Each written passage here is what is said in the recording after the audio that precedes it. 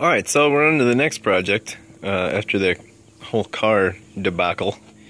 Waiting on the engine. Still hasn't gotten here because this is 5 minutes after the last video.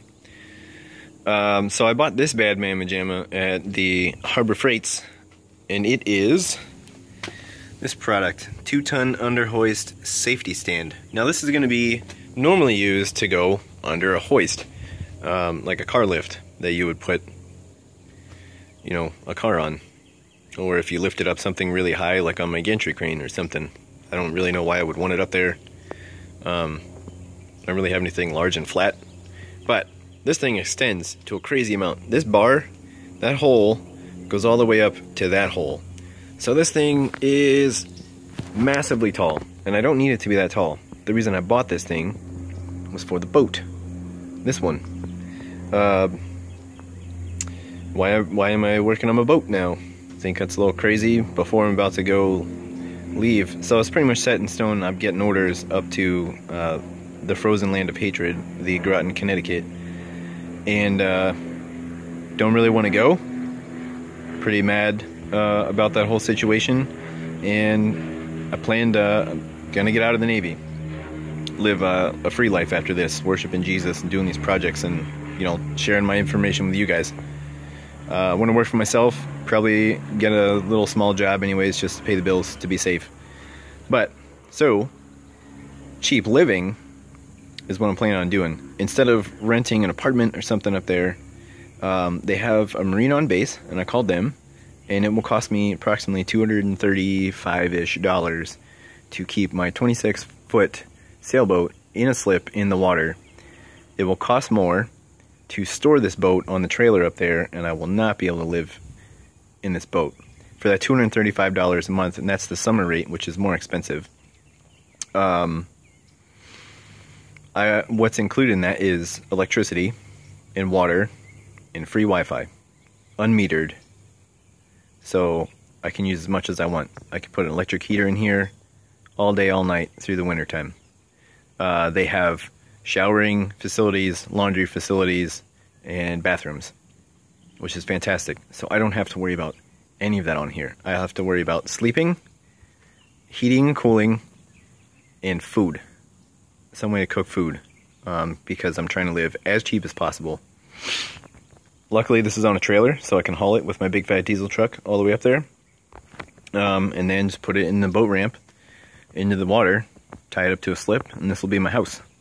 While I'm there, I'm going to have all of this space all to myself. I'm going to put a bunch of tools in there and, you know, work on this. So my #1 goal right now is to get this thing floatable before I get orders. So it doesn't have to be pretty, but I would like to paint the hull so that while it's in the water, I don't have to worry about that. They do have a problem with sea growth up there. I remember because I used to serve up there on submarines, and their sea growth was insane. So we're going to try a little project for that. We'll get there. I don't want to spoil the surprise. But the biggest problem with this boat is this bad boy right here. This was a crack. It goes all the way underneath this piece here. I tried to repair it, but realized that it went all the way through. Now somebody tried to repair it with some kind of epoxy putty, and they left big air holes in it, and didn't do a good job at squaring this off or anything. They just cut out the inner hole, put in this plywood, and just did a complete gross patch job. So I'm gonna remove all of this because I want to do this the right way. A lot of my information that I'm getting for this project comes from Boatworks Today. It's a fantastic channel if you're into this shipwright stuff, boatwright stuff. You know, his whole channel is devoted to that. It's fantastic. I recommend looking it up. So yeah, I came to the problem that this crack goes under this skid right here. So I have to lift this boat up or drop these down by loosening these fasteners. I'm not comfortable with loosening these fasteners and just dropping it down without this thing supported, so I need a boat jack. If you have tried to look for a boat jack, they're 1, impossible to find, and 2, extremely expensive, and then 3, the quality is questionable. So this is designed to hold 2 tons. It's designed to support a load, like a big truck or a car or something. Ideally you would have 4 of these, one on each corner of your lift, to make sure the lift doesn't fail and the car doesn't fall on you. I know from building one, a 4-post lift that holds diesel trucks, that's kind of ridiculous because they have to have safety features on them these days. If you have a modern one, that they don't do that. In the old days, they were lifted by chains, and those are extremely dangerous. Camden Diesel Rick, when he was younger, almost saw the owner of a shop, his son, get smashed by a truck. Luckily, he stepped out, and the truck just hit the ground instead. It was a crazy story, they told me. Anyways, yeah, so that's what you would use this for. If you look at it, and you know what a boat stand looks like, it's the same thing. Now, what is the difference? This one is insanely high. So, it costs $75 normal price. I'm in the Inside Track Club, which gave me the same discount as if I had a 20% coupon, $15 off. So I got it for like $66. 60, I don't know. That's what it came to with tax. So, it's too high for this boat. This measures 50 inches from the top to the bottom. And I need it to go about, let's check my numbers here. Oh, if I could just get you to focus today, robot. I need it to be about 35.5 inches. And that is at the lowest part of this boat. And I figured if I get them and I make them all the same for the worst case, scenario that they have to be the lowest, they will also go higher. So for my boat, that will work out. And the tires really aren't inflated that great.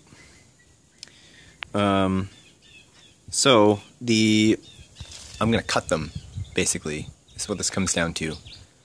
One boat stand costs around $150. I got this stand at full price, costs $75. That's half the cost. So if it's too tall and I have to cut it down, and I'm a welder a little bit, I have to cut this much off to get down there. It just works out perfectly, which will bring me, I'm going to be taking off 18.5 inches to that point, which brings me down to 31.5 by math, and I measured it, and that's pretty much exactly where it goes to. It's still under the 35.5 inches.